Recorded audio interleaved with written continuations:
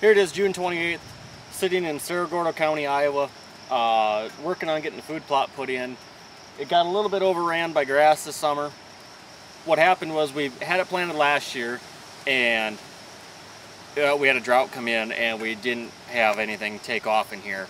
I came in early this spring and worked it all up once, and then we had flooding, so I never got back to it.